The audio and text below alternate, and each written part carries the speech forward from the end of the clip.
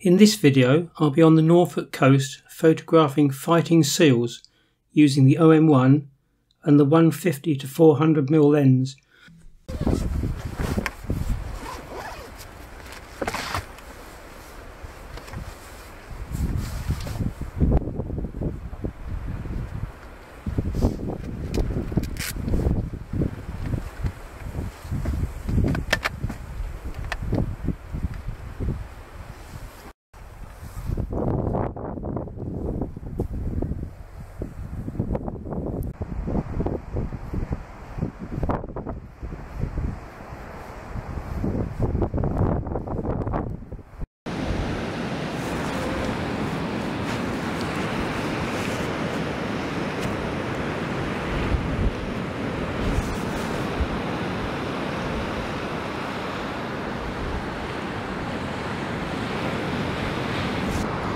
So in this video I'm up on the Norfolk coast, and what I've done is come up here to photograph seals.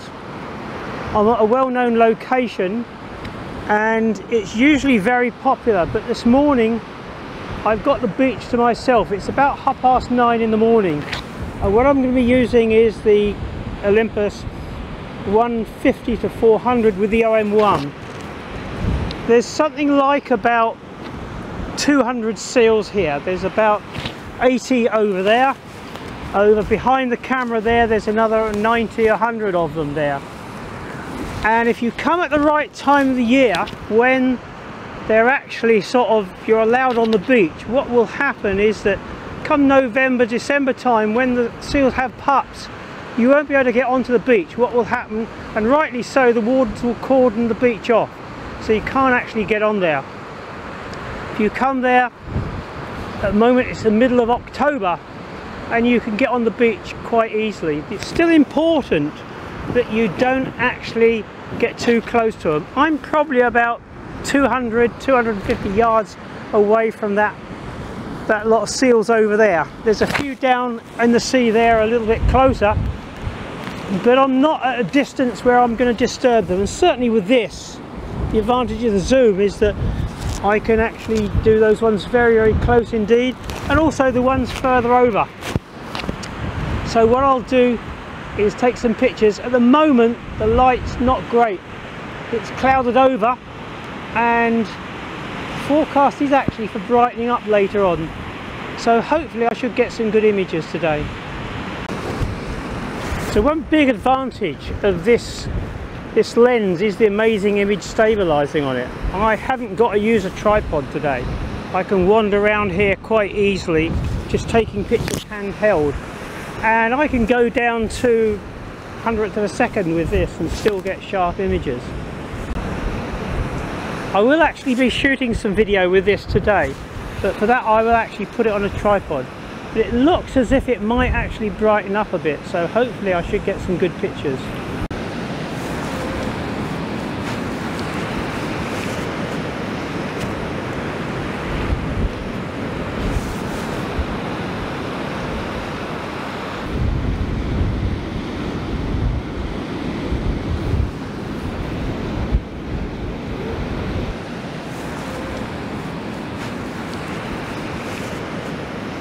These short video clips were taken on the OM1, set at 4K 60 frames a second.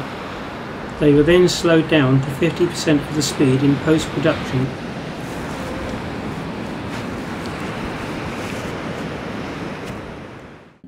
So now I'm going to show some of the stills taken that morning. In the final part of the video, I'll finish up showing a few images taken on a previous occasion when the pups were on the beach. For large subjects like seals, normal autofocus will work perfectly. I did try using animals in the subject detection menu and it worked well, but I found I could just use continual autofocus with a small cluster of focusing points working equally as well. Whereas subject detection makes a lot of difference on smaller subjects such as birds and small mammals, it's not essential for larger subjects like seals. Virtually all the pictures I took were pin sharp, so after downloading onto my computer it was just a case of selecting and keeping which images showed the best fighting or interaction. I also kept a few of the portrait type shots as well as images that showed the density of the seal colony. These type of shots are always useful in talks that I give to camera clubs and wildlife groups. Having been to this location a few times before, I have found that October is quite a good time to get action shots where the seal are being more aggressive. They can be seen fighting on the beach as well as in the surf. The best shots are where you get two seals having a go at each other with crashing waves in the background. The advantage of the zoom is that I could photograph the seals that were closer into the shoreline as well as seals that were fighting further out amongst the waves. I found out that the week after I'd been, the wardens had actually taken the beach off where the main colony of the seals are. This is essential because once the pups are born, it's a big draw for crowds of people who come to view them. Whereas most people are sensible about keeping their distance, you will always get some idiots who try to get too close and cause disturbance. From a photographic point of view, this means that you can only view and photograph the seals from up in the sand dunes. Here you are considerably further away, so the longest lens that you have is what is required. The following images were taken about 3 years ago, shortly before lockdown came into force.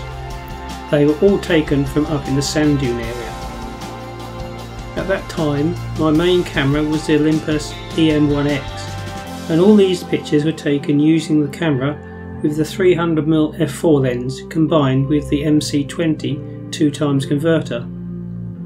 This was giving me a focal length of 600mm, and with this I could get frame filling shots even from far away in the sand dunes.